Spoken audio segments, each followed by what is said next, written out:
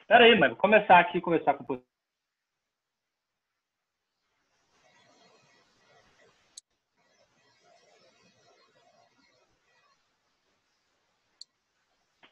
Você me ouve? Ian? Você me ouve? Sim, sim, e eu te vejo também. Tudo bem? Sim, sim, estamos só esperando o professor chegar. Tá ótimo.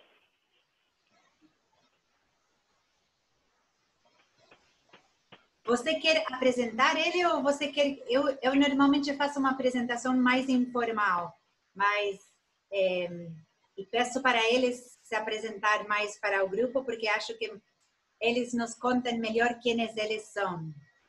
Não, pode, tudo bem. Tá, não se preocupa não.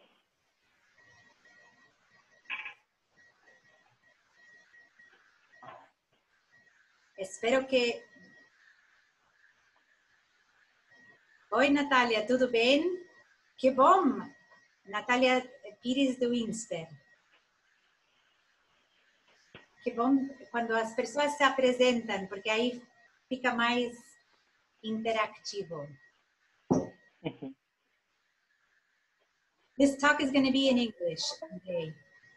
We're just speaking in Portuguese before we start. As soon as the professor arrives, we'll speak in English because he speaks English.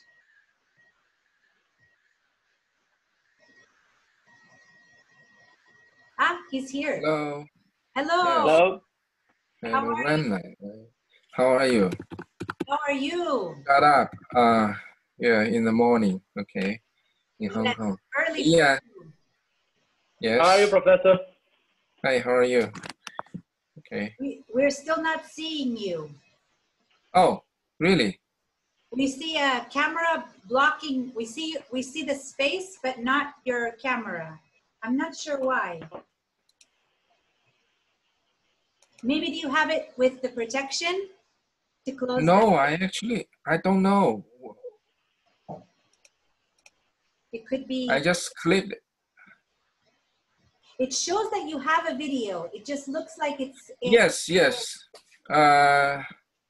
Let me check with. No, I think I use my Zoom, but this is the first time I use webinar. Webinar. I don't know. How can I? Oh, okay. How do I?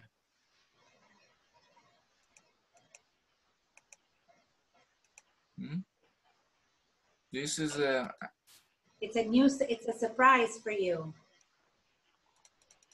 Yes. Let me check if. Okay. Let me check if my wife can help me. Okay. 原来是塞纳不好的，这个我们看不到。干什么？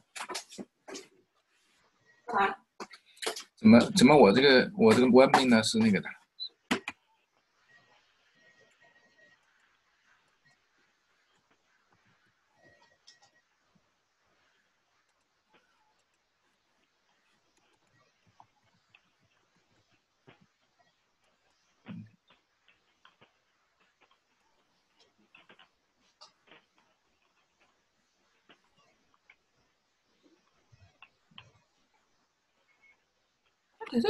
？In terms of who you are, what's interesting. Okay. Yes, that would be great. And just to preface, we were very, very honored to have you as part of the seminar series. It's a great honor for us. We started the series to try to learn and think about the implications in terms of as political scientists, as social scientists, to try to understand better. And so we've been having conversations, and we really, really wanted to speak with scholars that have studied what has happened in the case of China. And it's really, we're so thankful that you've agreed to speak with us tonight. Tonight for us and this morning for you. Yes, great. So I'll speak first. Yes. Okay, now I'll give you a very brief introduction of myself and my research. Okay, so thank you, Ian, for connecting us. Okay, I've been to Brazil for 3 times, okay, very briefly, and I was supposed to be there in the summer, right, for the World International Sociological Association World Congress, but unfortunately it was postponed, okay, next year. So I'm a sociologist, okay, by training, and interestingly, now I'm teaching at Hong Kong University of Science and Technology, and I'm working on stratification inequality, and I conduct a number of surveys in the household longitudinal study in Hong Kong. And recently I expanded to Shanghai, okay, we replicated in Shanghai. And we were thinking about having something similar, okay, to in a big city like Wuhan, okay. So I was talking to Ian about some comparative study, right, you know, among metropolitan or metropolis, right, in different countries, okay. So one focus, okay, of my new interest is community, sometimes slash neighborhood, and how, you know, this in a very specific context, right, you know, inequality was created in terms of number of other, you know, outcome we're interested. Okay, now I actually interestingly, so I spent the fall in New York. Okay, I spent the fall in New York City. I was visiting NYU sociology in New York City. So I left there in mid-December. Okay, then I came back briefly. Okay, but I have a connection with Wuhan. So you can see here, I moved from one now called epicenter, right, to another epicenter. So so in on December, last day of December 30th, okay, 30, and I left in 31st, right? I went to Wuhan. I was invited by one of the 2 major, again, also a very, very top national university, but located in Wuhan, called Huazhong Central China University of Science and Technology. You may notice I have a research center here, Center for Applied Social Economic Research, right? So they actually invite me to help them to set up. I said, I suggest a research center. I said, oh, just use this name. So they actually set up this center. I'm going to show you a little bit, you know, background of that. So we set up the center, had a ceremony. Okay, I'm finished. Okay, so I left. When I was there, I heard a little bit about the rumors, right? We didn't actually pay much attention. Okay, so I did not go anywhere. I just went directly to the university, and we had a ceremony, 1-day conference, and left in the evening. Okay, left in the evening from airport to Beijing. Okay, but when the virus, now it's called a pandemic, right? The epidemic broke up, and I actually asked 2 team members there. One of them was my former student, the other one, so that's the reason I got there, right? And the other one was from another university who also was a postdoc visitor to Hong Kong. So actually, we form a team. We work together. We have a survey. Obviously, at that point during the lockdown, okay. After a while, I thought we should take advantage of the opportunities, right? So we initiated this kind of now actually making us closer, right? So otherwise, possible we don't know how to use Zoom. So we actually set up a meeting, and we design a survey. Obviously, survey it's not possible to conduct face-to-face, right? But we use use well, called a WeChat, the most popular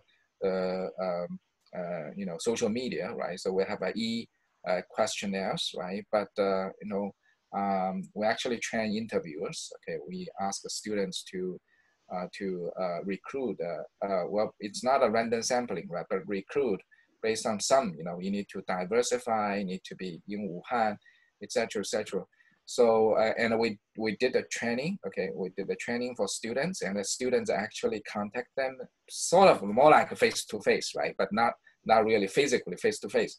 So we finished the survey. Okay, the survey was conducted between, I think, after 1 hour of lockdown, because we really need to design and I need to find some funding, right? And also we need to recruit interviewers, right? So we finished a survey, this is questionnaire survey, and again with a focus, right? This is most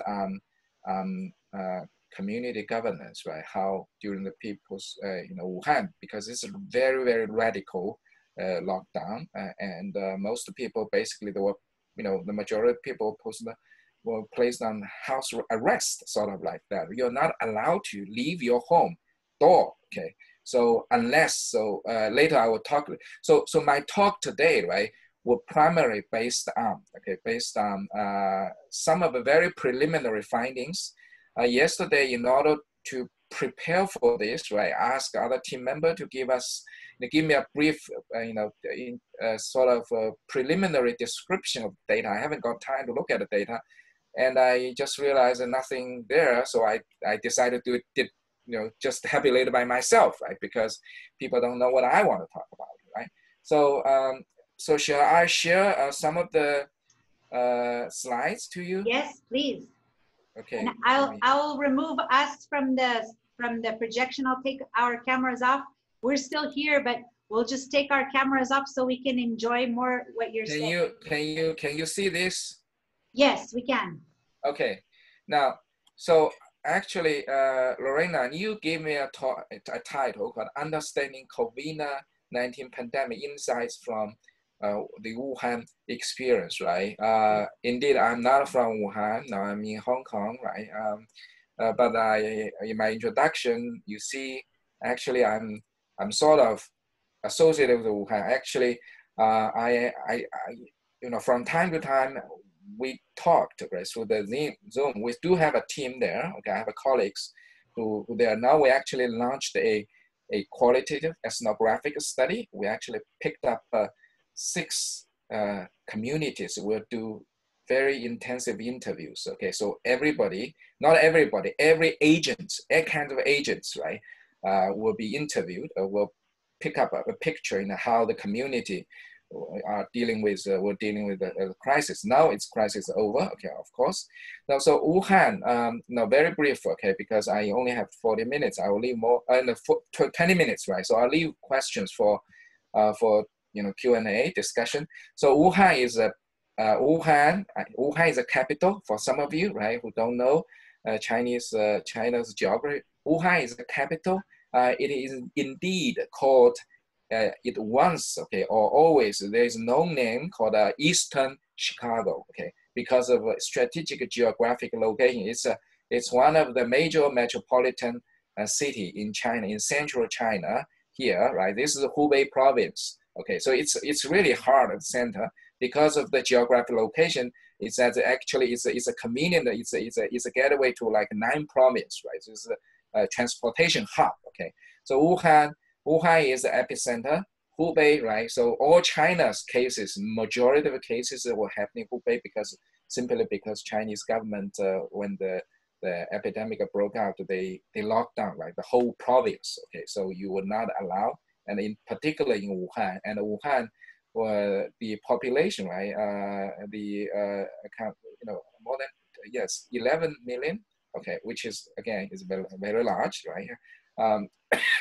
Excuse me. Then Hubei, right? So you can see in Chinese case, right? China's case, there's 8,300, 88.3 something thousand, right? But the total Hubei account for more than 80% of the cases, and the other regions really are connected to the Hubei, okay, connected to Hubei because of the, the spread, right, geographic spread. So and Wuhan is Wuhan. That's 50,000. So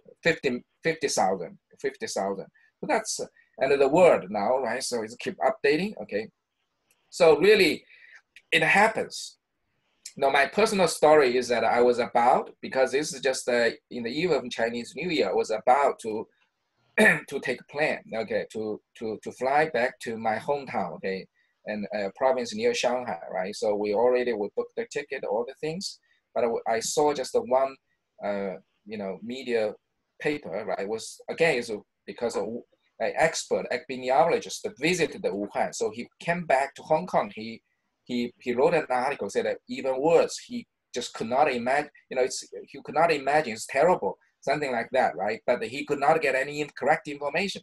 Okay, all right, so we decided to cancel. Okay, so cancel the the flight, again, stay, and so on. But then it seems like we actually made a very, very wise decision, my family. And even now, our colleagues and students will not, some of them still stuck in China. They will not be able to come back to Hong Kong. But anyhow, so you can see here, well, it's really when we started our survey, right? When we started, actually, not a plan, when we started our survey, things are actually, it seems to be already stable, and these recovery cases, right, actually increase, and this is the recovery cases, total infected cases. Okay, all right. Now, so Wuhan, right? Wuhan lockdown. Okay, lockdown since January 21st, right? So this total, okay, 76 days, 76 total lockdown. This lockdown is different from the suggestion you will see in Europe and in US, right? It was called social distancing, right? We use this term. This lockdown is completely, as I put this, house arrest, right? He said, you're not allowed to leave your door, open your door, okay? So that's really something that's not possible, right? In other societies, okay? So that's why people say, why, why US, Italy, Spain cannot copy this homework, right, from China, right? So people say not possible. Again, because of political structure, right? I understand the seminars for in poli-science, right? Now you can say New York right now, that's another epicenter. Why is it horrible? Okay, I was receiving the email from my colleagues in Wuhan, in New York City, right? And we were talking about Wuhan, but suddenly, okay, New York become a epicenter here, right? So Chinese, also the death case, right? It's just very few, okay, very few, because of the effective lockdown. So there are kind of, now if you look at, yesterday I saw this, right? The China, okay, obviously Israel, there's Germany, right? South Korea, but China again is one of the top country now. It's called safety, okay, safety ranking, right? But I was trying to find Brazil, I couldn't find. Okay, well, it's just unknown. Okay, unknown. I would not say it's the worst, right? Now, because here, right, it's not a safety, right? But then you will see here the China model be copied. I checked here here the treatment cases. Well, there's another one. I think I forgot. Is risk, right? For risk, I could not, high risk countries. I still could not find Brazil in the list, right? That means we probably don't have much information about it.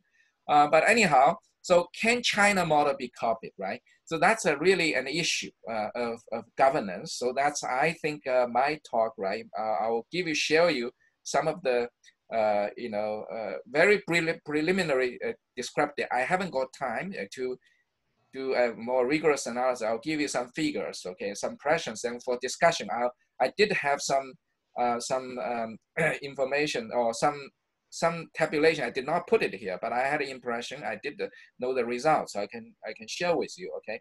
Now here, so that's what I just said, right? We have this center. Okay, so really, we expect that we're going to do something. Mostly, before I wish I could do something on like child development and the neighborhood communities, right? And the child development, we plan to do start an early childhood project. And the people in the center, this is the vice president of the university, right, came here, actually So we did have a formal center. That's no faculty line, but no resources, but just so we can use that as a way we for our research platform.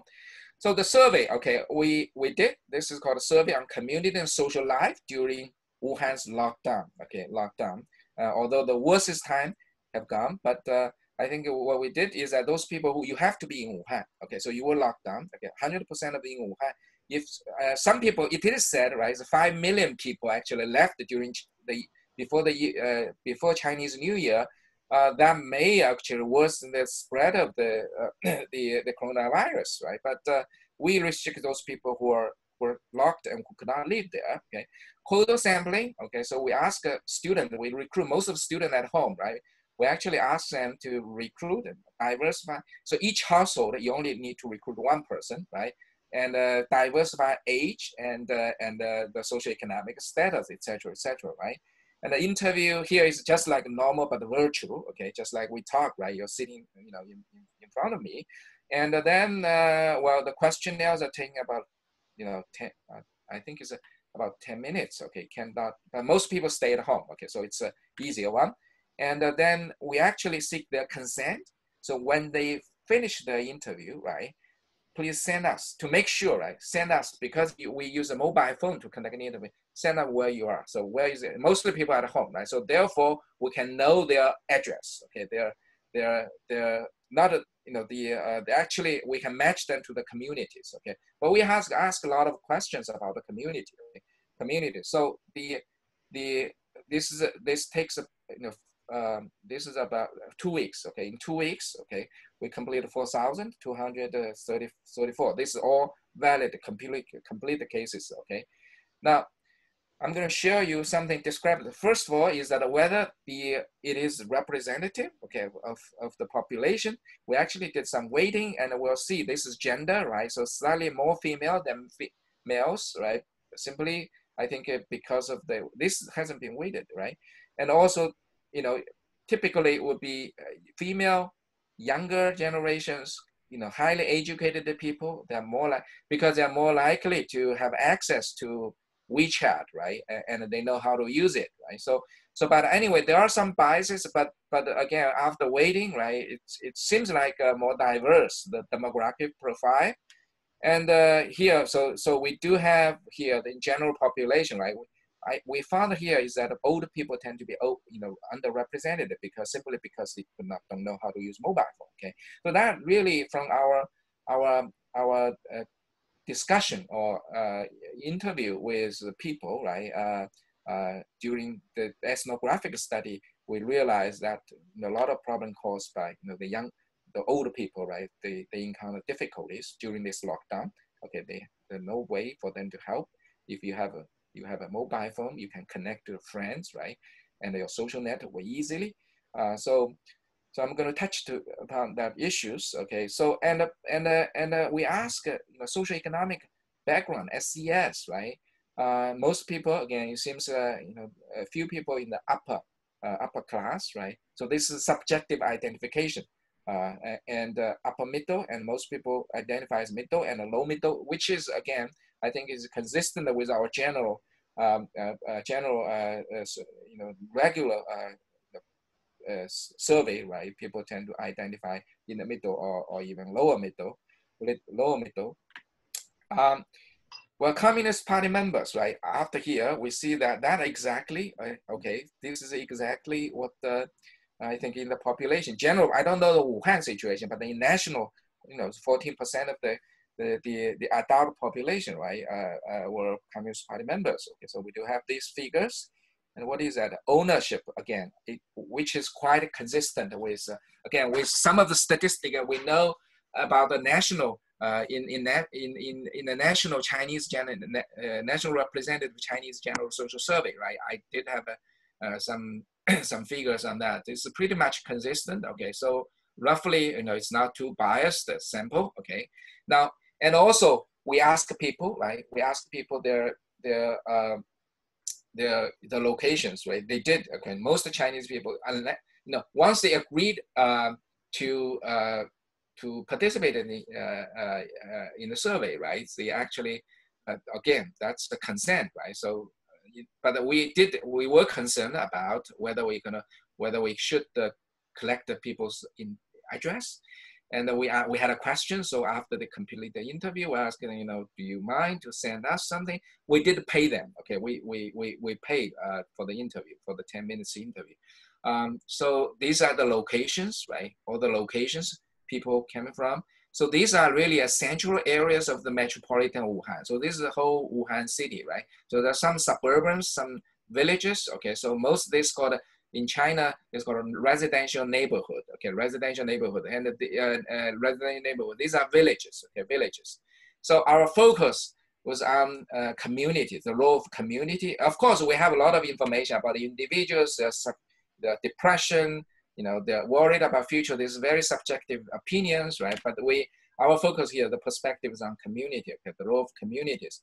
Now, before I share you other preliminary findings, okay, I would like you to remind you, okay, so some of you, because this audience, right, China is quite different from Brazil, okay, how the society or it was organized. And my first time to travel, a trip to Brazil, indeed, I was invited by a company, with a consulting company, to talk about the Chinese society. Okay, so they really are interested. So this conference, I was paid to go there. This very preliminary origin, China is sometimes we call it authoritarian states, right? I call it called hierarchy, right? So society is organized as a hierarchy, top down. So typically you would have not a federal government, it's a central government represented by state council, right? And then under this jurisdiction, that will be called a province, right? Province. So Hubei province is here, right? China, the Hubei province. Then here, Wuhan city is part of Hubei province, right? Obviously, Wuhan city, because it's a capital city, it will enjoy slightly higher status, like semi-provincial status, right? Wuhan city. Then down to district, right? Let's talk about district, then and so on. So in terms of the city, right? That will be district, then to street, called street committee. Or that's like in New York City, that's called a borough. Okay, so streets and borough probably is here. Then streets, then down to so-called neighborhood, called residential neighborhood. Okay, resident within all the neighborhood is called official, okay? Official resident, they have clear boundary. You might have your residential quotas, right? The small areas divided, okay, divided. Sometimes you have an entrance, like gates, to control the access, okay? Now in rural, this is in urban, right? This is in rural, this is called a village, okay? So village, again, so I actually, when I talk about the Chinese society, right, for the control, so now in China, during the lockdown, okay, of the other part of China is that all villages, again, were blocked. Okay, so a lot of villages, right, blocked. So it just would not allow other people enter, right? Again, who did this, right? Is that you have this kind of, there are some people who organized to do this, right? So what I'm going to talk about in urban areas called a neighborhood, right? And sometimes slash village, because in some, so we have few villages, okay, in Wuhan, the suburban areas, okay, suburban areas. Now, so what I was trying to ask, I think is, did I have a figure? Now, for all this one, this again, so these people, actually, for the 4,000 people, right, they actually can represent, okay, we might end up with two or three, more than one people from the same community, right? But, they represent 1,000, okay, 1,116 communities, these units, right? Out of what, 3,000, 1/3 of the communities, right? These communities officially designated, okay, are communities. Now, what we ask that is during this lockdown, like almost like essentially house arrest, right? Is that how do you survive, right? What the community do for you, okay? So really, you can see here is a very, well, here is a yes, no, right? So you look at the yes. So these are some of the activities we know, okay? We know community was supposed to do, right? We ask them, so what they do. So this is, a translation called, like disease disease prevention, publicity, or sometimes we call it propaganda, right? propaganda. So all the information disseminated, right? So this is the work they organize. They'll tell them how do you do, stay at home, right? And wash your hands, right? Social distance, don't gather, okay? And secondly, release the information. This is also, so information is not just the information in the community. So it's who were affected, okay? So in the communities, how many cases today, who was newly affected, okay? Now then, clean and sanitation work, right? This is a measure temperature. So here, 56%, actually community workers come here to knock your door, not only say, prevent you, say, don't leave your home, right? But they also come into your door to measure your temperature, okay? Temperature, and so on. And here, okay, of course, there are some community, 1/3 of community, they actually send some free, supplies, some free, goods, right, to residents, probably in order to seek corporations, right? And also 60% of their help. Now, if you stay on, how do you eat, right? So they actually organize shopping, okay? 60% of them organized, okay? They actually they help you to shop, then place, then you just pick up, okay? So not all together, right? So they put them in front of your door, and you come outside to pick up, okay? So that, imagine this is for 2 months, right? More than 2 months they did this, and so on, okay? Well, this only less than 10% of community people said that community didn't do any work for them, okay? Didn't do any work for them. So that's 7 point, okay? So that's community work.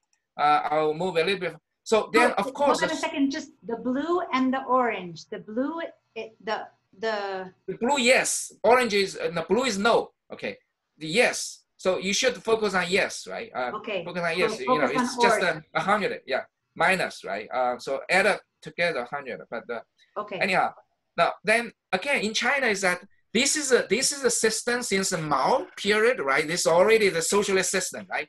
The hierarchical top-down system.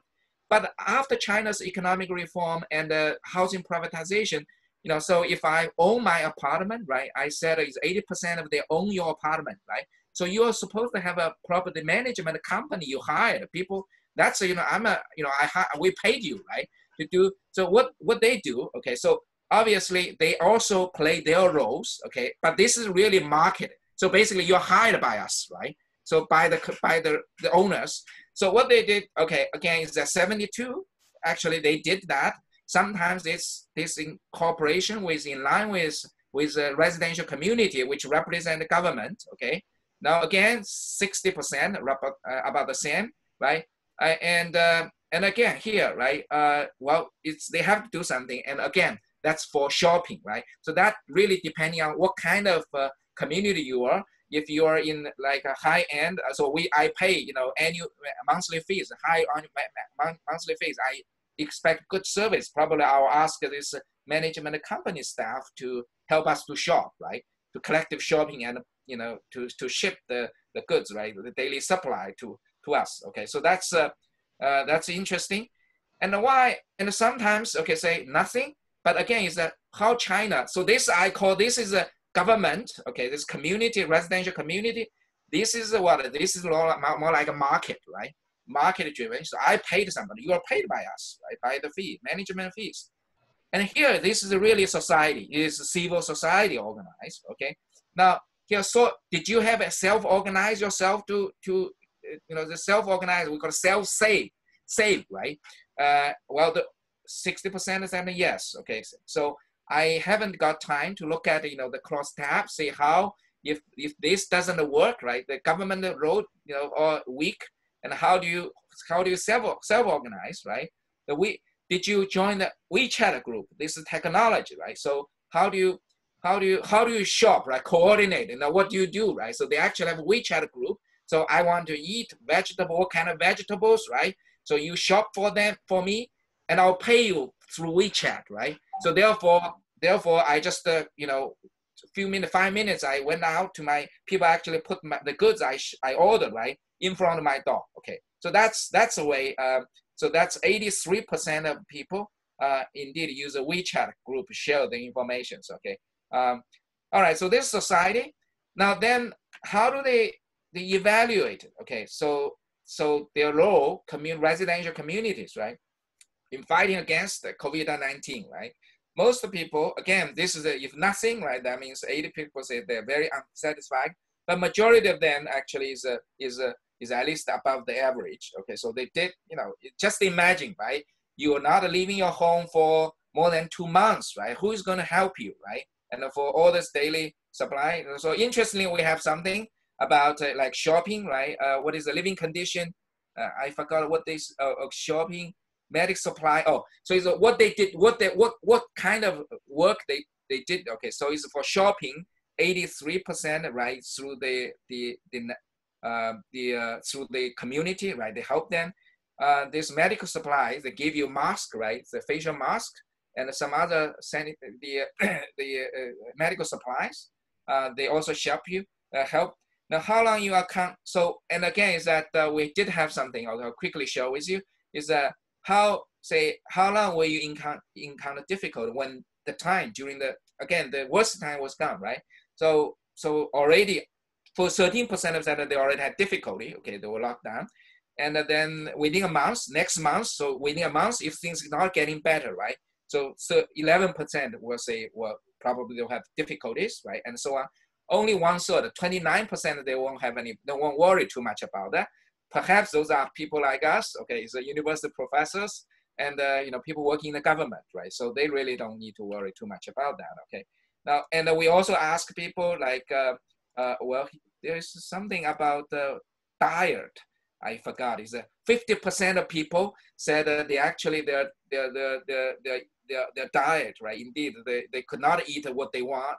Of course not, right? So really is significantly dropped, etc. Right? They only survived with a certain kind of sustainable food. But anyhow, the most important part I want to share with you, okay, again, is that initially when I was in Hong Kong, I keep my eyes closely, I will keep watching closely. So how this crisis, right, will lead to the post, it's more social and political consequence. Obviously now there's an unexpected one, which is what happened in Europe and the US, right? But we really, before we were concerned about the internal instability, right, political instability, and we ask a question about the political trust. And so the trust, indeed, here the trust is at different levels of trust, is whether you trust your neighbors, right? It turned out the neighbors here is a neighborhood trust, right? Is no change, but in 28% actually increase because you need to coordinate, right? To enhance. So before, most people, they seldom, we do have the figures talking about the frequency, how do you chat with how much you know about the neighbors, right? But those information, few people, 10% of people know exactly what the neighbors did, okay, the work.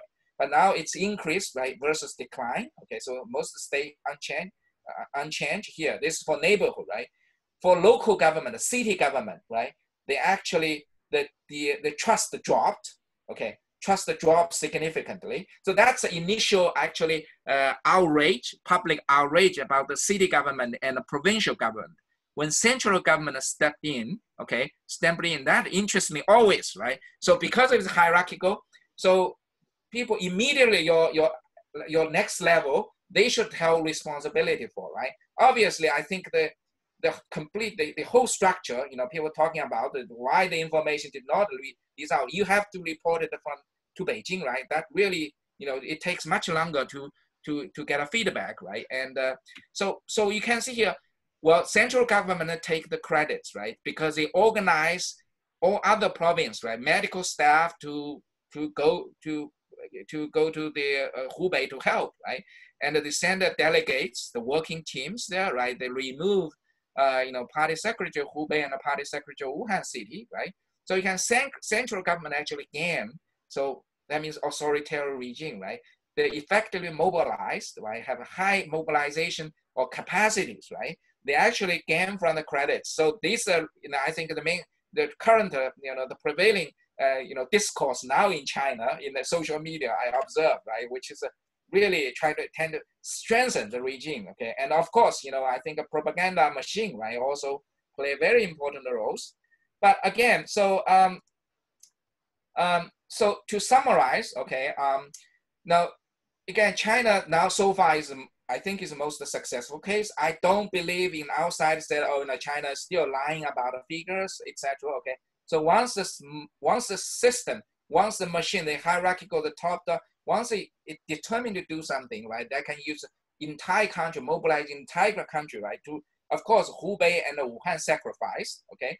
So the control really rests on the party state hierarchy. You can blame for the initial ignorance, right, the mistake, but then when they realize this, right, then just very effectively, okay, so the very low mortality, okay, and now it seems like everything is under control, okay, in China, and I don't think they're intentionally lying about any stats, okay. So based on my experience with SARS, when I first came to Hong Kong, right, that was during that period.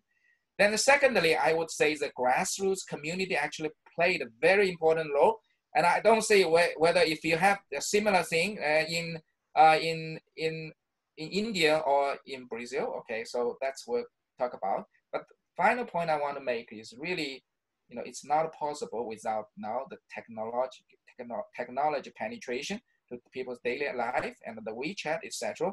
Again, that really intrude people's privacy now. Okay, so now it can actually, people believe this may be overused, and I talked to many university professors. They don't need to collect this kind of information. But now, if you're allowed to go outside, right? But they actually use a mobile phone. You need a passport, the health passport in your mobile phone to track your trajectory. So whenever you go to a place, if there is in fact the case, then can track all the people, whoever been here. Okay, so etc. So here I give you a last figure. This is really a question we ask is whether we know is a community release information about the infected case in the community. So who lives what, right, where in your community. So try to avoid that place or that floor.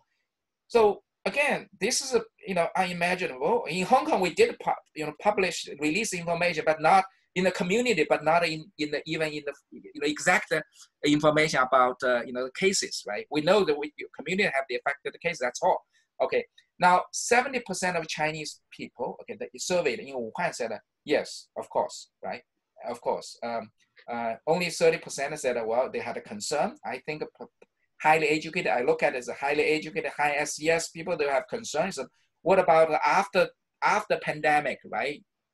Where I go, what I do, right? If you wanted, who collect this information, right? I cannot have any controls, right? So that's a worries about, is the party state authoritarian regime now they're penetrating to your private life. Okay, so that's my, okay, sorry a bit, okay.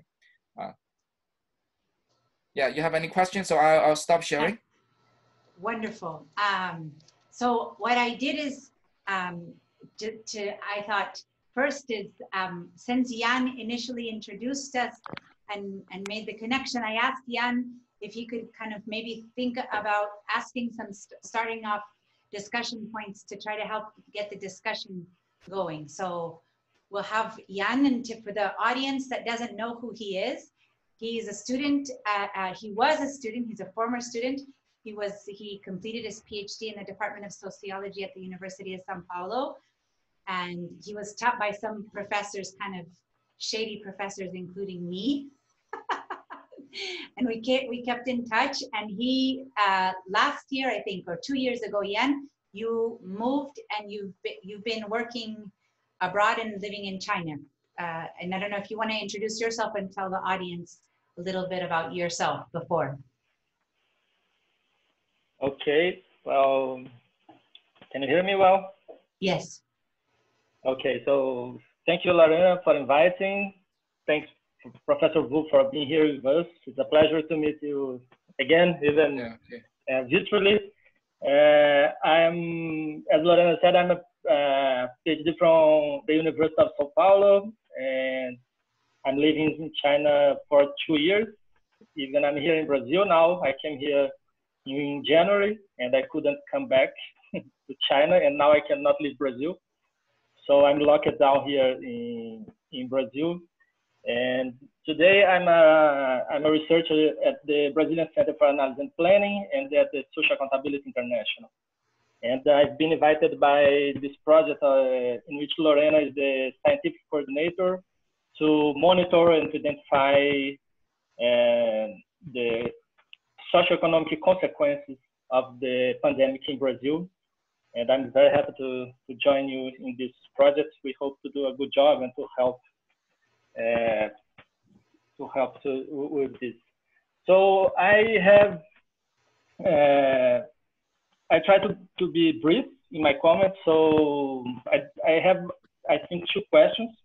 But first of all, I think it's a privilege for us, to researchers here in Brazil, to have such a primary and deep information from China, that now is for sure the most qualified nation to describe pandemic and to deal with the consequences. So the first point I'd like to make is related to the scale, right? All the world, and Brazil is not different, is discussing the economic impacts of the pandemic from a macro perspective. But what Professor Wu brought here is exactly the opposite. I mean, it's how the pandemic and everything related to the pandemic is experienced in daily life by individuals and communities. And I think everyone is worried about this too, and must be, because we see a lot of numbers in the televisions, in the news, but what's happening with people around the world. So we have a very fresh and deep data. I'm very happy to that Professor Wu shared with us. So this makes us think about how the Chinese culture and institutions shaped all this experience, right? I think this is a very important point, because I was in China during January, and I was there when the lockdown started. And now I'm here in Brazil, and I can see how different the society responds to the pandemic, and how people behave, and also how government respond to it. So the second one is related to a pre-existent social stratification structure and how it affects families' response to the pandemic. We know that socioeconomic stratification plays a very important role in shaping individuals and family lives.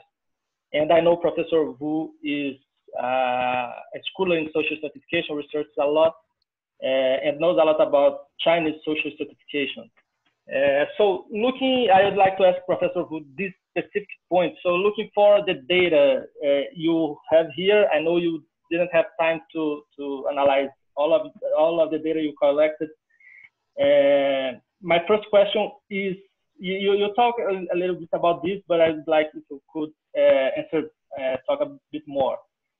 What's the role of the Chinese culture and institutions by one side, and what's the role of socioeconomic stratification on the other side? In other words, what I mean, what's general, the social stratification that's similar in every market society, what's specific to the Chinese society, the institutions, you talked about the political institutions, and culture, okay? I'm asking, as I told you, I'm asking this because what I'm seeing, I have experienced 2 different ways with dealing with it, and probably you can talk more about China about this.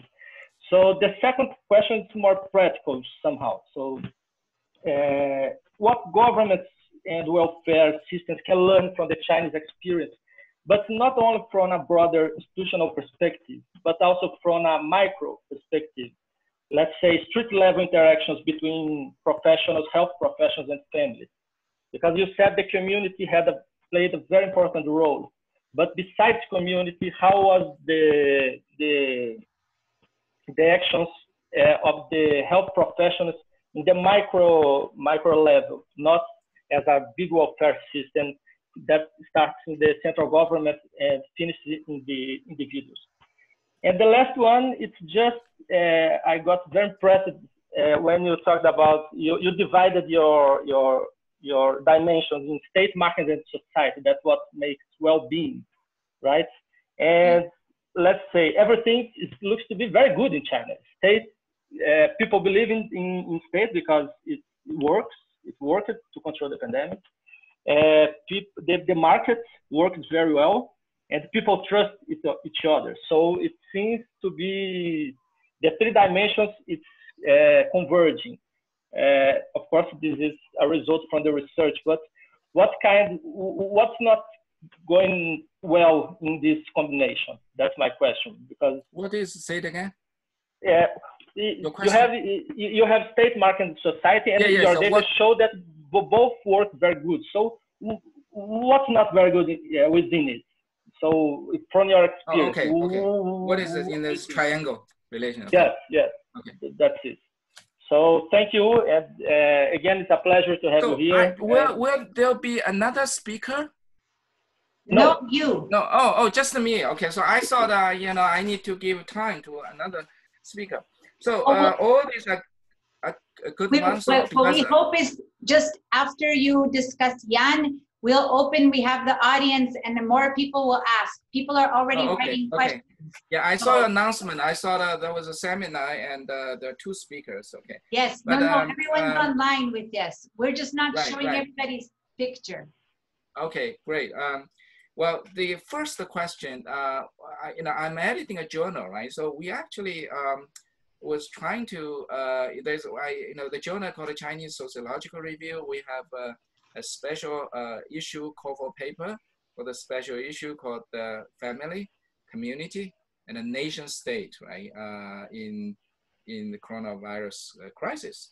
So the first question, I think only we can assume or presume, say, why, well, in China, you probably would not, in Chinese cases, it will be very difficult to differentiate between the role of so-called cultural and the institution of the political structure, political institution. The reason is, if you are ordered, stay at home, right? So you don't know is that can you afford not obeying, abide by the order, right? So this is a question, it's hard to answer, but then the reason I give you a ranking of the safety country ranking, right? You see here, in particular in East Asian countries, right? East Asian countries are, so far are doing particularly good, and people actually trying to actually link to. There's no, statistic or very solid, proof, right? But there is a sort of some kind of discussion, say, why South Korea, right? Korea initially, right? It's worse, but then it's pretty much under control, right? It did very well. Okay, Taiwan, and Taiwan sometimes, they both say they call it democracy, but then obviously, so that's. And Hong Kong now, is that in the first stage, the initial stage is that the government don't know how to do that. Once government have clear, they know how to handle this, right? So then they order people, not order, but actually some suggestions, right? Now, so far, it's we're not, our university is still closed. So after we open, for 2 weeks, we have a second wave of imported case from European countries and North American, right? So we actually we haven't been able to go back. Okay, so these cultural things certainly played a role. I would say, but it needs to be probably more comparative study, particular, right, in neighboring. So you would control both, democracy regimes, right, which I tend to overemphasize, like China's unique structures, right, and the culture, okay? So culture, it's hard to measure, but if we see certain country, we can classify them. So usually we'll say trust, right? Trust the government, obey authority, obey orders, etc. Right? So all these things may have may help to reduce the infections, okay? And so this is a question we're looking forward to look for more countries' data, right? Just like other national comparative study now, because almost every since almost every country would have this kind of cases, right? and a statistic published online. So we simply just do as in the future, okay, do as what we did in other cross-national comparative studies to sort this out, or cultural or institutional perspective, right? But in China, it's just too unique, okay, too unique. You really cannot tell much. But perhaps in other, even in the rest of the other parts of China, this could also be a, so when we said is that it's not necessary to enforce that kind of strict rules. In Shanghai, people are not allowed to leave community, right? Shanghai, the case is even lower than Hong Kong and Taiwan, right? But they, this is over restricted. Okay, so so we will hope to do some comparative study between cities, but again, even among the communities, right? We were trying to replicate this in Shanghai. We already have the questionnaires, but now we will not be able to do that through even WeChat, right? So we have a household panel in Shanghai, so we'll plan to do that, to similar work in Shanghai. At least one module asking question about the community role in fighting against the coronavirus. The second question was about this health professionals, right? You can see that, that's perhaps, again, is that, if it was, in the Chinese case, I would say is that China, this is, again, is a very unique situation. So China is all province, right? So again, it's a top-down central mandate. This has always happened in China. So whenever you had any kind of a crisis, so they actually pair, each, so in Hubei, say each prefecture level city, they will pair with one province. Just imagine the rest of the province, right? So all the province will mobilize the health professionals, right? Send it to one city, one city, prefecture level city, okay? Prefecture level city. So I don't have exact figures. There must be, thousands of the 10,000, more than 10,000 of the health professionals mobilized, right?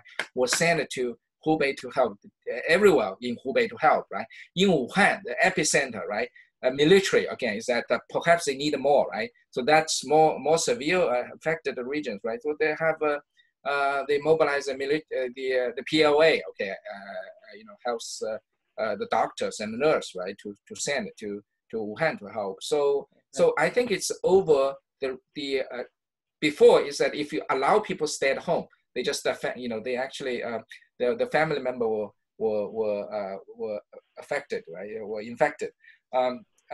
So maybe in just in 2 weeks, okay, they build up 2 hospitals, right? That's kind of the big, I don't know how to say that in English, right? So you put those suspected cases there, right, to isolate them, okay, and taking care about by health professionals from all of the countries, right? But because they only locked one province, and the neighboring. Now there are some interesting cases about those those regions, right, in between. Okay, so for example, people can easily cross the border, right, to another province. That caused indeed the fight again, between 2 neighboring province, the officials in 2 neighboring jurisdictions, prefectures or counties, etc. So I think this is something.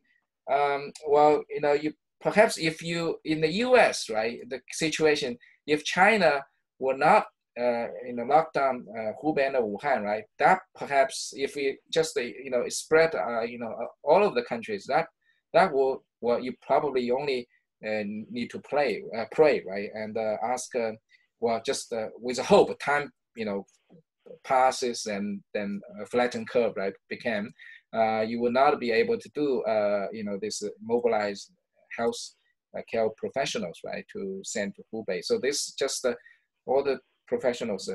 This is again, I don't know how to all it's supposed to coordinate by Beijing. Okay, Beijing, the Ministry of Waste and Health and what do you call Commission. Okay,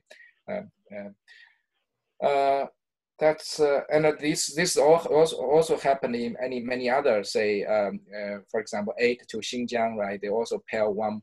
You know, I have friends who were sent to. So you have each prefecture level. Okay, so this particular province, the other province like brothers, right? So each particular prefecture under that province, you will have a pairs, right? Pairs to the whole province. They help one very tiny prefectures, right? So usually the resources should be sufficient, okay, and under the condition is their own regions, right, their own province were under control, okay, we're not since we're not getting worse, okay. The last question was about the triangle: society, state, and the market, right? In this three triangle, this is the framework I just adopted, just a convenient framework. But in this, you can see here is that state play much more stronger roles. Some of you, if I talk to people, maybe in the U.S., they know the earthquake about 10 years ago, okay, before Xi Jinping, before the current regime, right, in power. So in earthquake in Western Sichuan, at that point, you can see a very vibrant civil society, right, coming out. So this was not the order from the government, from top down. So as I said, it's all everything, right, was ordered from the Beijing, right? Once they know how to do it, right, they are aware of that. But again, it's a civil society, the immediate spontaneous civil society here were still I think is much weaker and closely monitored. Okay, so I put this. I see the three the pillars, right, and the society is weaker, and people are sitting there waiting for. Well, that's a government, the residential community workers, right, coming here, community workers coming here to help. And yesterday I chatted with people, our collaborators in Wuhan, is that, these community leaders, okay, these community workers were not simply from the community, right? Because the terms of the work, right, much work for you to do, okay? You help deliver supplies, right, help people shopping, all these things, all government employees, right?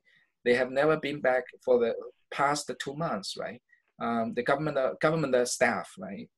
They were not allowed. So that's full-time, no weekend, okay? No weekend. Of course, they can be allowed to go back to home, but I heard is a lot of people actually they were just living in a dorm because they were afraid their work may they may get affected and affect their family members, right?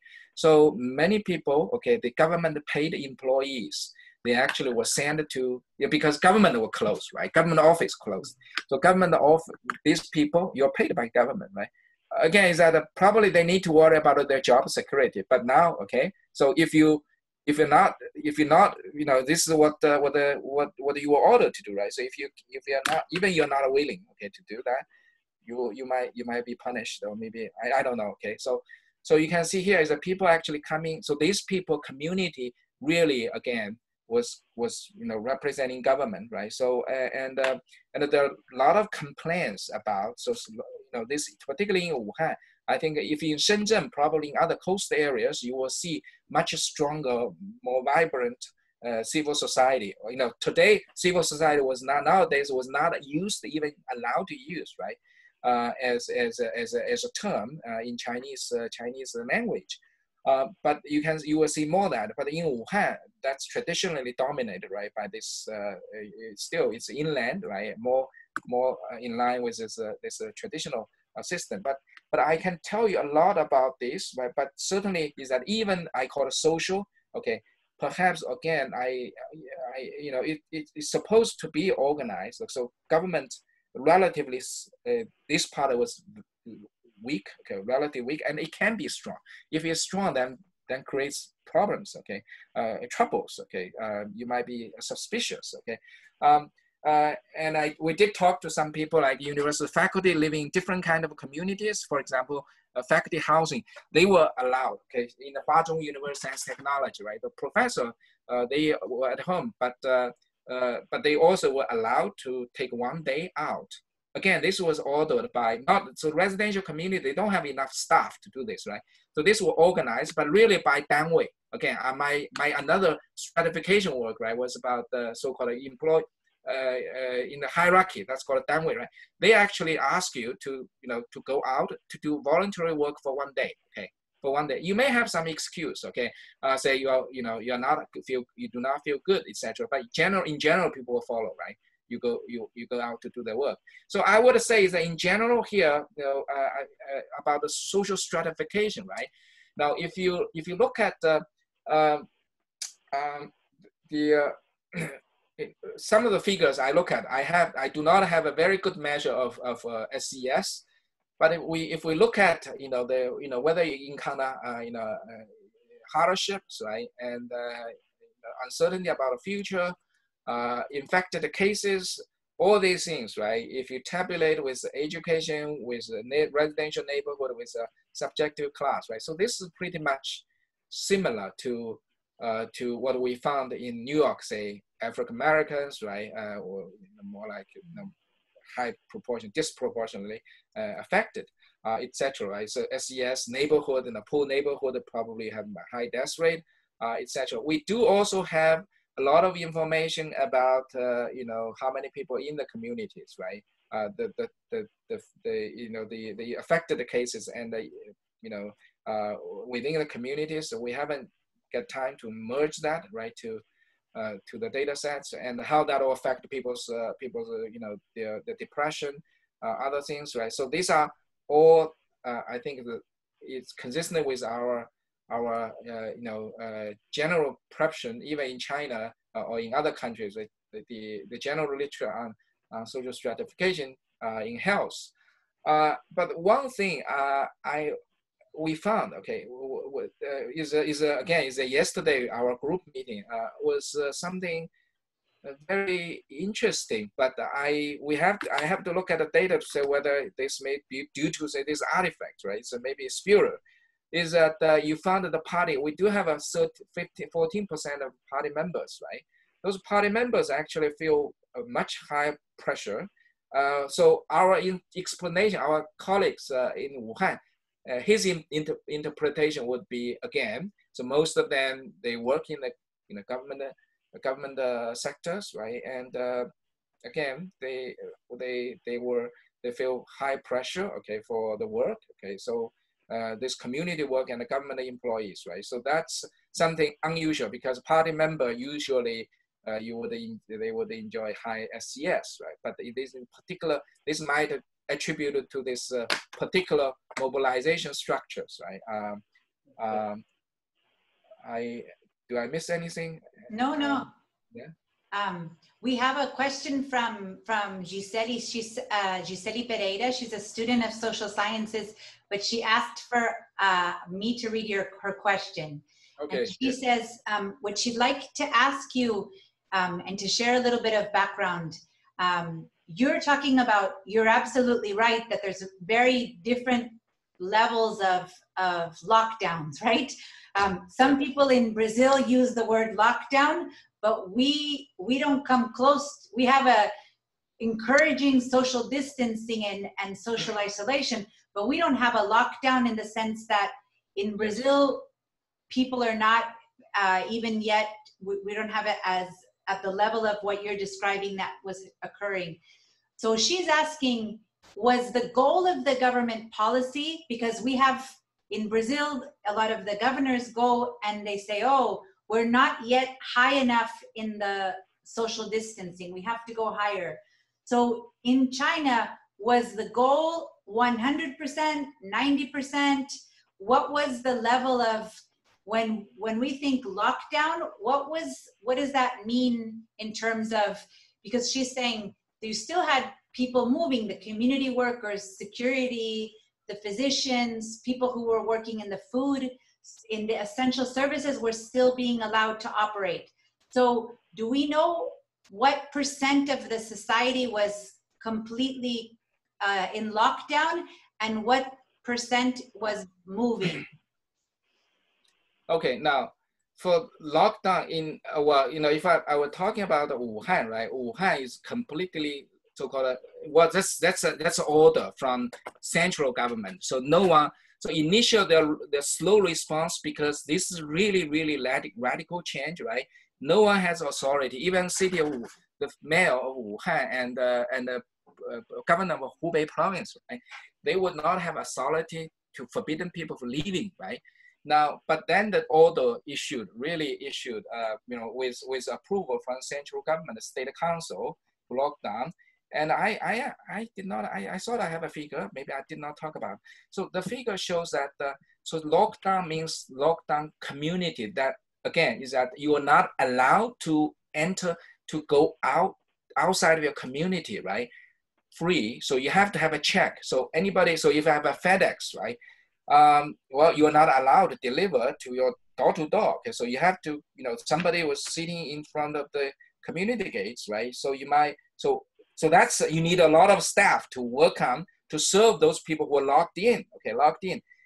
We have the figure to show, did you had a lockdown? Is 90% of community, people said, right? The community were completely locked down. Okay? It was closed. So this is a very strict. I think it's overreaction, again, with huge cost, right? Economic cost. Now, so basically the economy was completely stopped, right? So now China was trying to mobilize, again, the rest of the country, right, to help the Wuhan, the economy. So you need to hire people from Wuhan, and also if they, they have some kind of products or some say fruits or something, right? Now they were able to ship out, right? So you please order, right, to help Wuhan or help Hubei, right? So this is the situation. But later, I think is to some extent, it's overreact, certainly, right, with a huge cost. But again, nobody knows, right? Nobody knows what. So now they actually have a classification. So they would have a, classify with more information available. They will have a high risk, medium risk, and a lower risk. And then they encourage lower risk to relax the control. But again, is that you're allowed to go outside, right? But again, now you have to, when you go outside, it already collect the information. You have barcodes, and so whenever you go outside, you may infected and get back. So they will be able to track you. So you went out to shopping mall, but suddenly there was a case from Russia, right? Then they will be able to track you and then warn the community. So again, I think just like it's no one. We never had any in social science. Okay, history never have a counterfactual, right?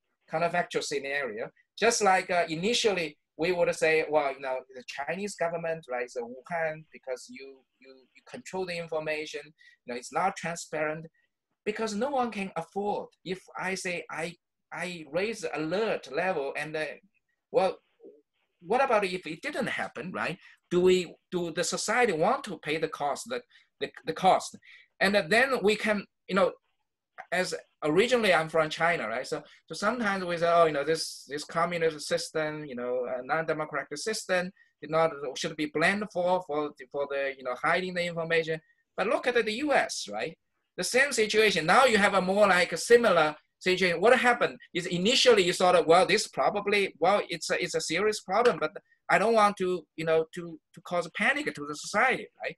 So that probably is something I can imagine why the local government of Wuhan and Hubei province, right? They probably thought is that, we reported, but maybe to the public, there might be something we need to really, why, it's cause unnecessary panic, right? No one would know. No one knows, how serious this epidemic is, right? So I'm not trying to speak on behalf of the Chinese government, but you can just imagine, right? So the situation is that we're learning. Okay, so again, right now, they will have a much better regulation and information, right? Even for the system they collected, for the health system, they actually developed the system in response to this pandemic. Okay, before they never had this kind of system installed in the app installed in your Apple, in your mobile phones. Okay, in your mobile phone. The other thing I want to say is what else? Yeah. Oh, okay. Anyway, so one more thing. While I study Wuhan, right? I just learned how bad, compared to other, say, city I know, Beijing and there's Shanghai, so for the so-called we study governance, right? The grassroots governance. Then no wonder why this epidemic, right, took place in Wuhan, is that we want information about communities. We ask, no one knows, right?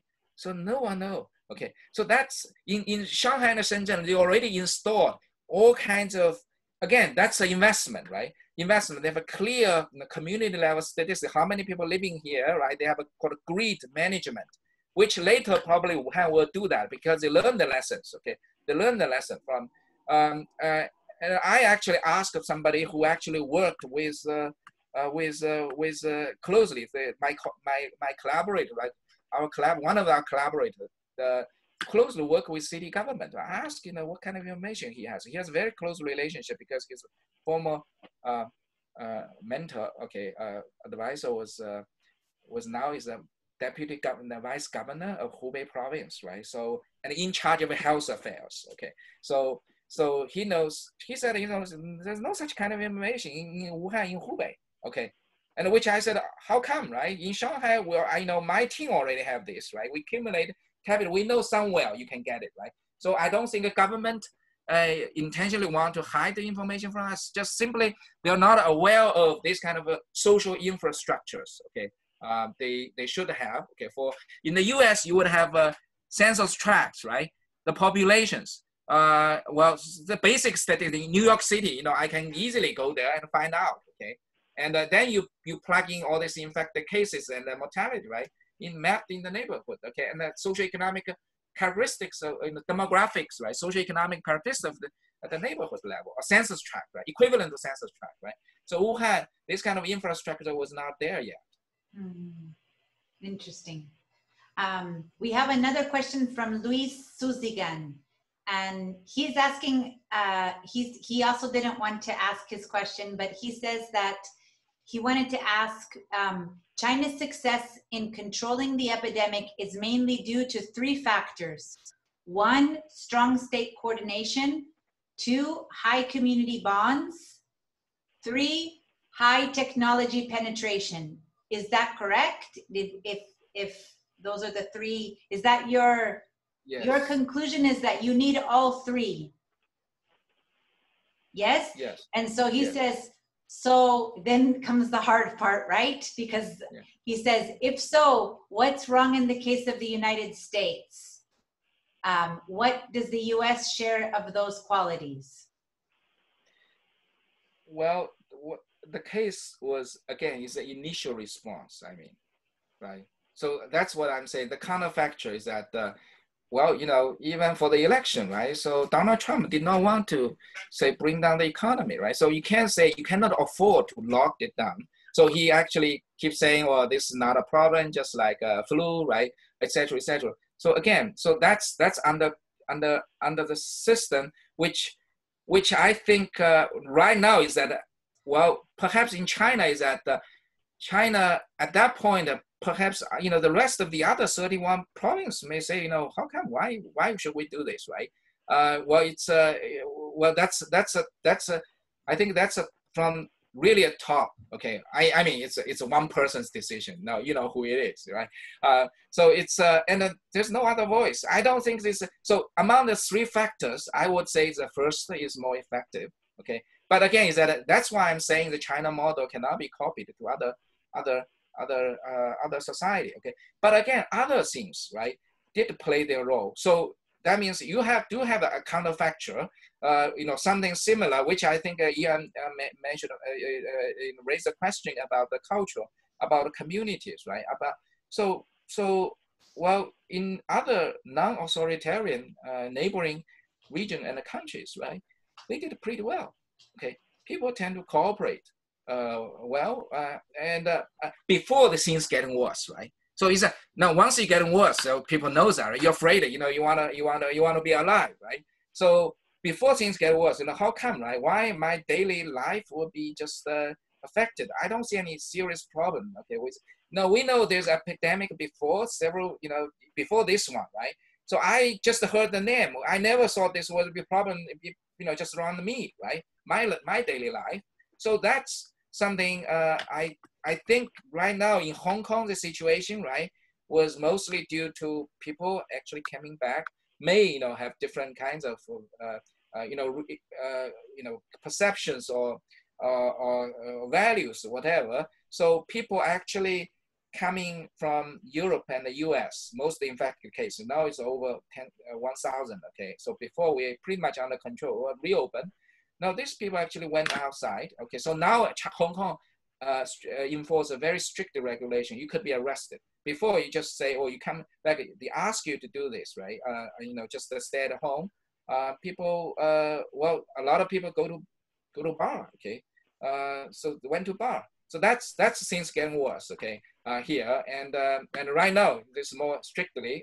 Perhaps I don't think it's.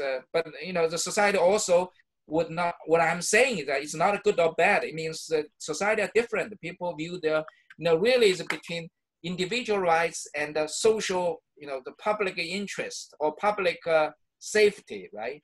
And also privacy, what I'm saying, right? So really, individual rights and order.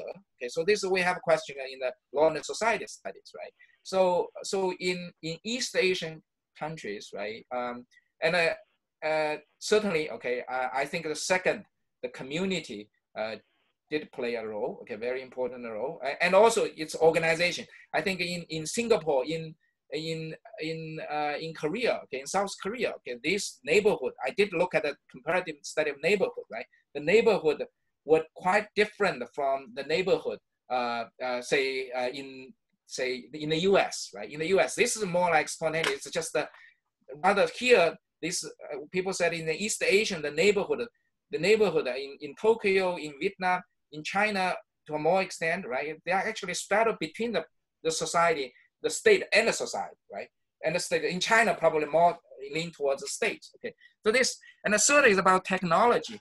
Well, the technology, well, the worst situation I would say is that I cannot imagine. So you might say, if we don't have all this measure, the community control and also state coordination, right? We might expect well, something happened, but there will be a flattened, right? So in epidemiology, we know there will be a flattened, curve, but not this kind of a strong state, visible state interaction to disrupt them, okay? Disrupt the natural spread, right? But the penetration of the technology, the social media, the WeChat, right, really helped. I don't think in China, I saw another ranking talking about the social media, right? Except for Philippines, China, and the US, they are perhaps more higher. I think is the penetration is the highest of people using social media. But in the US and in China is censored, right? So that was social media. You do need a state coordination. So certain information suddenly, so we're frustrated. Okay, so a lot of people in the background like us, my former classmates, right, in China, they're frustrated, they share, but now it's a lot of things are blocked, right? But the US, the situation is that you see, the federal government and the state government, that's a democracy, right? How typical democracy works, right? And also this media. So this one, the technology only used for the reason, right? For the purpose of goals set up by the state and the community. That's my take. I think in all the three, right? Again, the first one perhaps is more important. Okay, I want to highlight. Wonderful. We have a question from Murilo, and he's going to ask it live. Murilo, and anybody who wants to ask questions, I'm just taking the questions that people are sending. Murilo, do you want to ask? Yes. Thank you so much for your talk. The first question would be, what are the economic impacts that Wuhan will face with the end of the lockdown? And the second one would be, will the government provide some sort of relief package to those in dire need? Thank you. Oh, no, there are a lot of, so I haven't, believe me, so mostly Wuhan, that's completely, certainly the government, the economy is stopped, right? It's almost stopped for 2 months, okay? It's not, so US was talking about reopen the economy, right?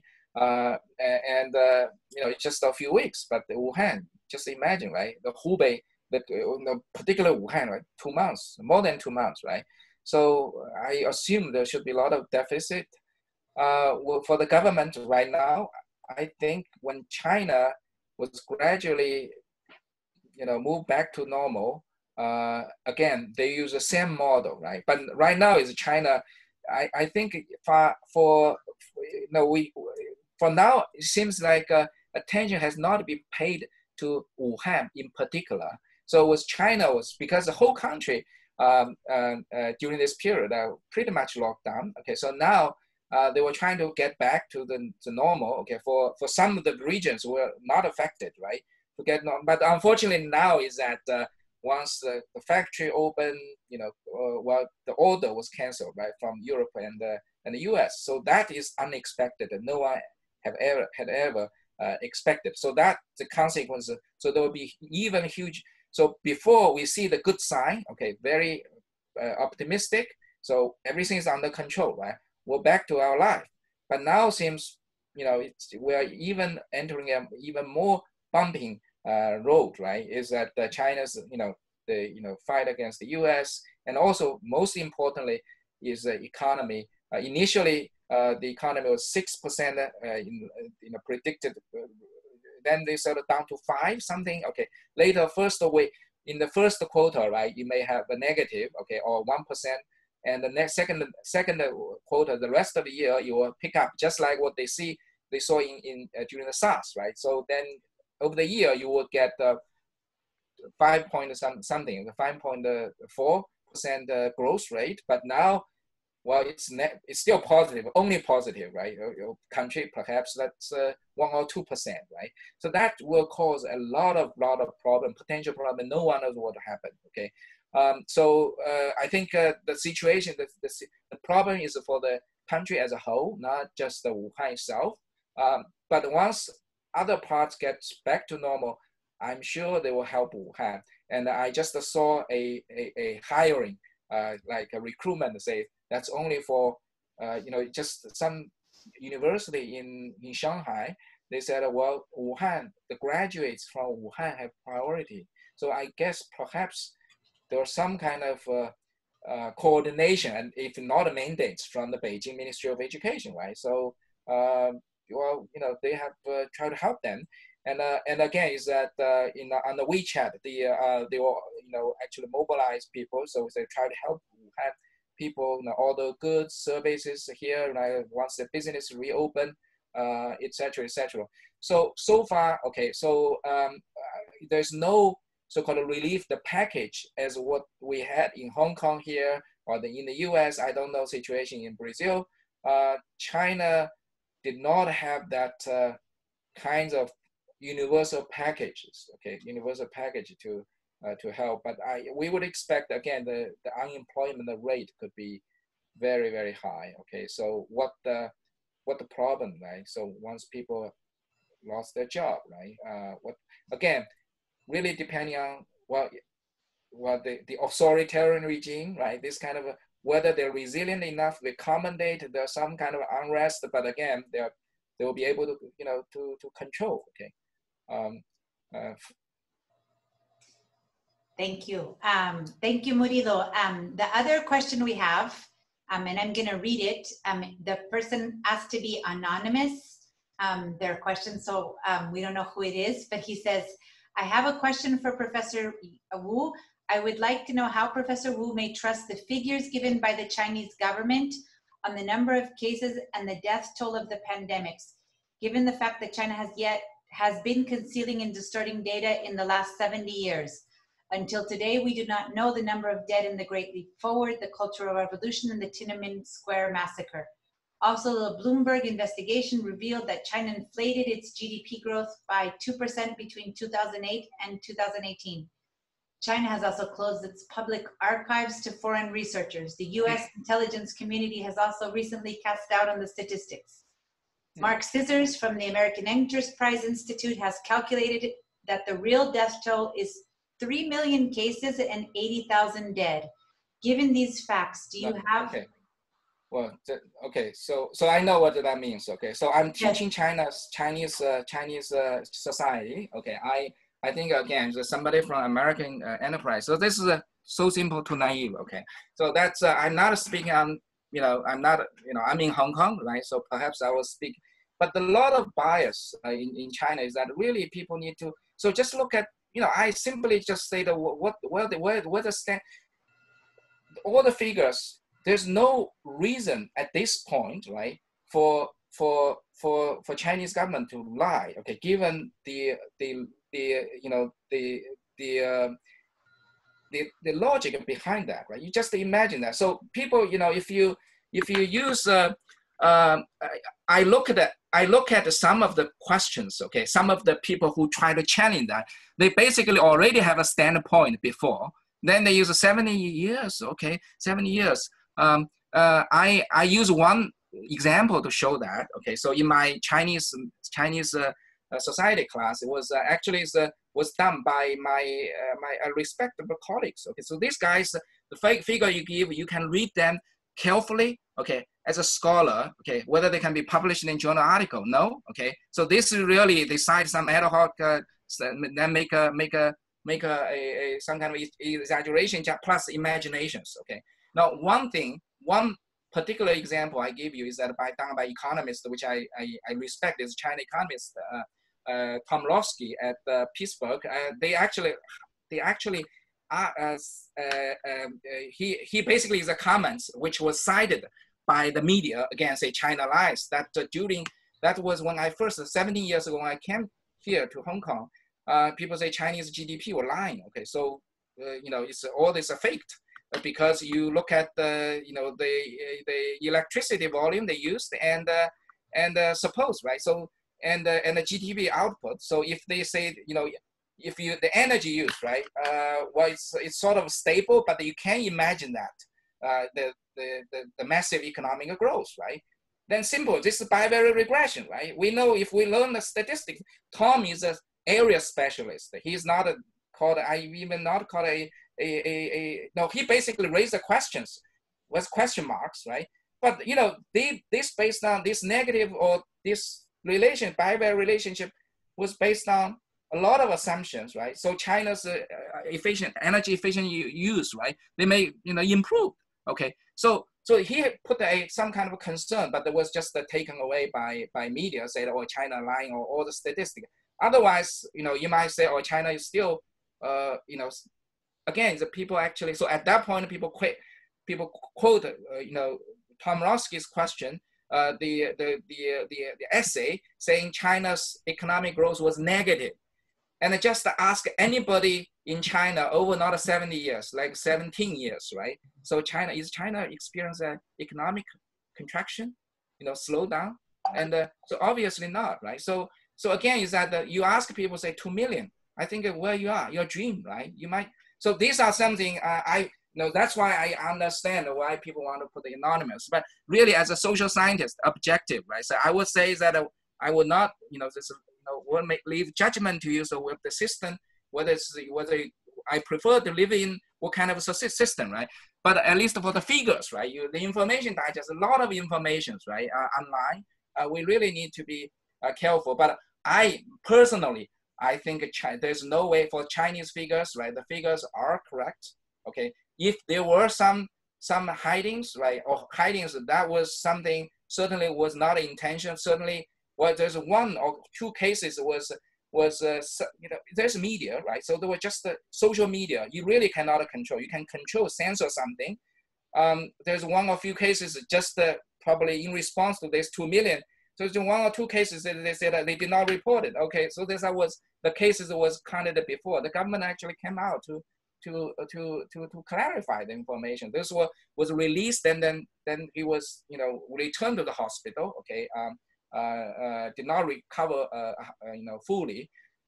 So this information, but I think the system again, the system, okay, for the information flow. The hierarchical party states, this non-free, right, authoritarian regime really had a problem. Okay, really had a problem. Okay, for the public to know. But then once it becomes a problem, right, it will deal with it more efficiently. Okay, so that's a pro and a cons of when a society really encounter a crisis. Okay. Yes. So I think, like, if I can ask a question, talking a little bit about how you're explaining and thinking, since we're calling you from Sao Paulo, right? Yes. We're the economic center of the country. We're kind of like everything flows through us, and we're kind of the center of the country. And what you're talking about is in the case that we see in Wuhan, it happens in the periphery, right? So it doesn't happen in a place that, yes. So part of the explanation is that it took time for the information to be communicated to the central authorities and for the central government to intervene. But why was the local government in the beginning so hesitant to act? What do you get from the people who explain on the ground? Was it not clear in the beginning that it was so serious, or was it more fear of making the wrong decision? And because it's interesting to think SARS, the other epidemics happened where in China, in different places. Yeah, in Guangdong. Yes. So yes, for the leaders in these local communities, this was really the first time that they were rehearsing this, or was this community affected by SARS, and did it have, no, okay. Well, then let me, well, that's I think the one thing is that Wuhan is not really, so the things are getting worse, like because this is during Chinese New Year, right? Wuhan certainly is not the center, the economic center, but it was one of the, still it's a hub, I mean, right? So people said that 5 million people actually, because this really happened before the Chinese New Year Eve.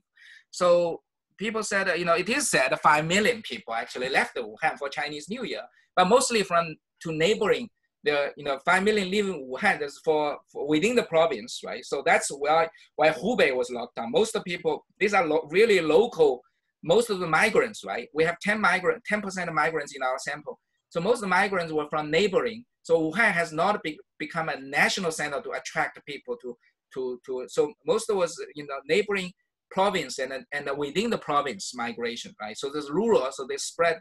So that's not a much, and there were some cases of Wuhan is a center. Those middle class people, they actually use a holiday vacation to travel. So Hong Kong case, the first case was reported from the parents of a Hong Kong resident who was originally from Wuhan, right? So they were affected.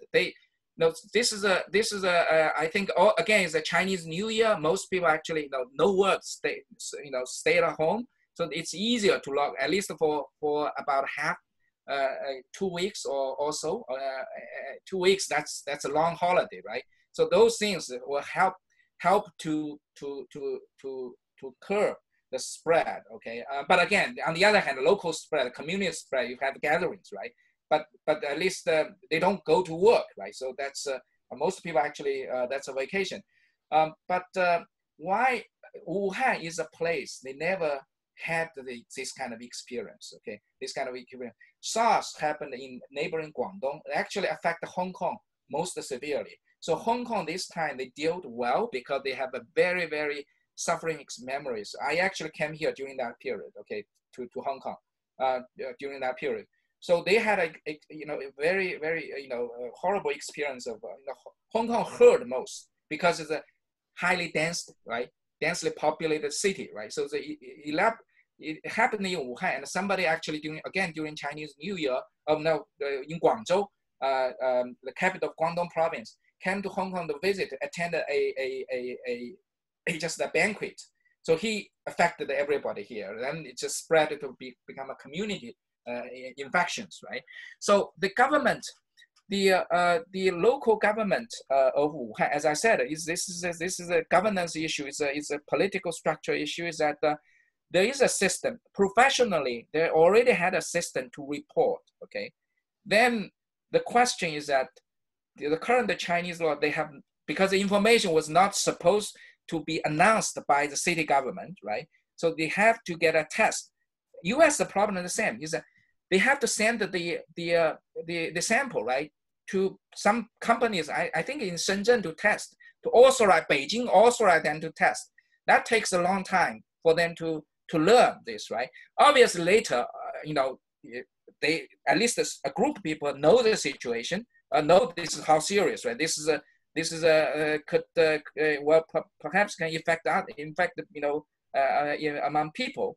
But the other way, from now I can guess, I was very frustrated at the very beginning. Now is that you really need to wait, cost and again to announce whether this is an epidemic, this is a pandemic, right? Etc. But initially they should do that, right? So that again is that I think it goes to, they should isolate people even without announcing this is a sort of like epidemic to cause panic, right? And stop the whole economy. They should, but they don't have experience, I believe, okay? They don't have experience. And during Chinese New Year, this is again, usually the big season to do business, right? How can you just suddenly, never in history, I believe in history in China, right? So you really, if nothing happened, then, well, you probably will cause some kind of public outrages, right? So you basically balloon the fortune of the whole year for most of Chinese people, right? So that is something now I can sort of, okay, I was trying to, as a social scientist, I'm trying to understand the logic behind that. Certainly they don't have experience, particularly avoid these kind of community infections, okay? And I think Hong Kong, we're doing better, okay? We're doing much better because the situation, they also the wait and see. So sometimes that, you know, they actually, you know, use a different kind of different level of measures, right? But now is that they actually, you know, prevent, you know, all the foreigners, right, not holding Hong Kong resident card coming to Hong Kong, right? So before, well, they still want to say whether we should close the border. This is a political, not only economic situation, but also political. Before that was economic, then become a political situation. But now so far is that in Hong Kong, life is quite normal. If you go out, so no one prevents you to go out, and you go to the shopping malls, everything is normal, but you probably don't want to go, right? So there are 10,000 bus the truck drivers shipping goods from China every day. So how can you quarantine them, right? So otherwise you don't have a supply. So the situation, but they learn how to deal with this, okay? So Luis is asking a related question to me is, if you think that the pandemic will lead to more centralization in China, because since it's related to my question a little bit, is that since it was so hard for the local government to respond and the central government had to come in, and also I guess talking a little bit about the irony in the case of where we live, that in our case we have exactly the problem that we don't have a centralized response to the pandemic in this moment. So what do you think about that? Do you think that China... So how serious? So I was trying to find some information from Brazil. Are you this is serious concern there, or people are still? Oh. Yes, we can. Yeah, you better. Okay, prepare. We can send you the research, but the problem we have is that the response is being driven by local authorities, and the federal government is not clear in terms of how to respond. And today the Minister of Health was fired.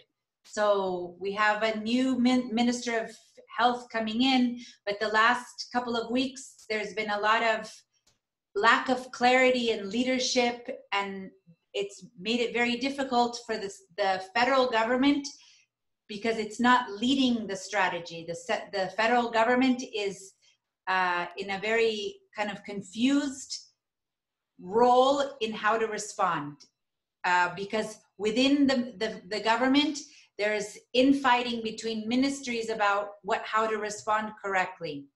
And so especially the president feels very strongly, and it's created a lot of difficulties because the epicenter, of course, is in Sao Paulo, And so one of the governors also has like a political opposition role with the president. So there's lots of complicating factors. But the fact is that the governors are trying to coordinate within the states a strategy, because there's not a federal driven strategy in many areas.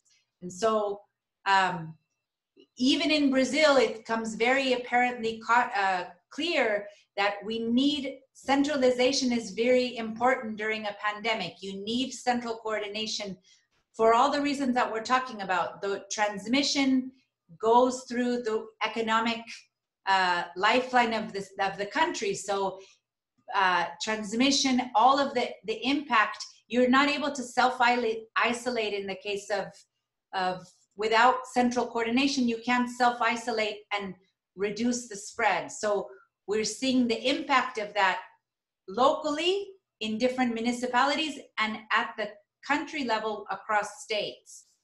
So here, there's a lot of discussions about the need to have a stronger central response. And so we're curious about, what do you think about China? Do you think that the solution is that this really is, pandemics are about central governments, not about local governments? I think the special issue I have, right? So that's the last one called the nation state. I mean, well, I can understand, you know, if you look at the exchange between New York state governor and Donald Trump, right? You can say, well, that's something very funny, but I mean, that's normal. We can understand. But during this high crisis, I would not say, well, democracy certainly is good, you know, during the peaceful time. But in terms of the crisis, right, you need a centralized coordinations, right? And the only thing you can, because I don't know whether you can lock down or you can prevent people leaving Sao Paulo or block people from entering Sao Paulo. This certainly, it's not something, well, for the nation state, you really need to do, you have immigration controls, right? So what in Chinese case is that they can almost completely lock down Wuhan and Hubei within China, right? Within China. But I think for other countries, other systems, just not possible, not possible. So how can you say, well, that's you basically unless you jeopardize people's personal freedoms, right? How can you imagine you basically prevent people from leaving their home? You're arrested, right? How you're under house arrest. So I think well, even you might, local government can have some kind of, as I said, publish some kind of suggestions, regulations, but you really cannot enforce it as strictly as a law. The only thing you can prevent, right, would be certainly is a central organizing to isolate the, so preventing people from entering. This is one, right? Then the second is a coordination among different regions. Okay, social distance. This is the way for individual perspective we can do that, right? But I think for regional people's flow, the mobility and the regulation, you do need a coordination among different regions, like Sao Paulo with your neighboring city or regions, right? So this, as I said, the Hubei province, the officials of Hubei province fight against with officials from Jiangxi. They don't want Hubei people coming to Jiangxi, right? There's only one bridge. Okay, one bridge, right? It's very, sometimes close border, but this is none of ours, right? So I don't want to, for government officials, they will say, this is not my business. Don't just, keep bringing trouble to me, right? So you see, even in China, right, within the country, you will see you do need some, even under this top-down, highly coordinated system, right? Obviously, I'm sure they will solve the problem, right, from top. And the Chinese Hubei experience was that, this was led by a deputy premier. So usually that's a Chinese way to do that. You will have an ad hoc working group. You probably need to give them clarify the responsibility with a working group with certain people.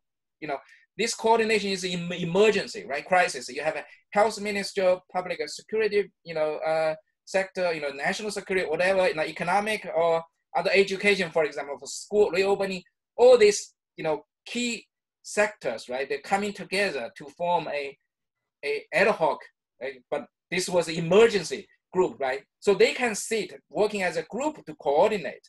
I think this is always a Chinese way to do that. And that was a delegates, like working group team, right? Sent from Beijing to Wuhan. So the vice premier, there was a 70-year-old lady, right? Who was a vice premier, who was in charge of health affairs, right? Who were there since the lockdown, okay? So who were there, and certainly because he was really national, right? So over there, if you want to coordinate, he would have authority to coordinate all these,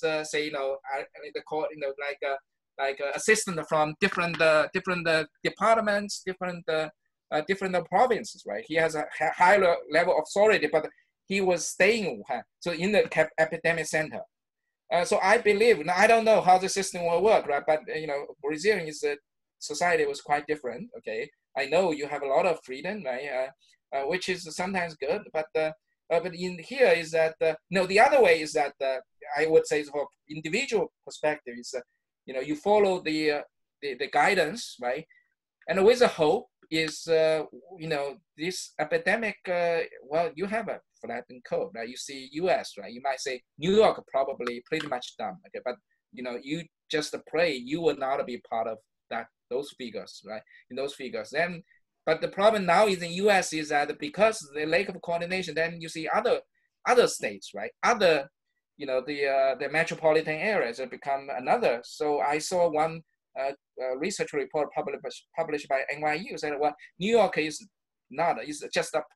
just vanguard, the first one. So they will be next, right? So New York just happened because it's connected to Europe, and São Paulo is the same, right?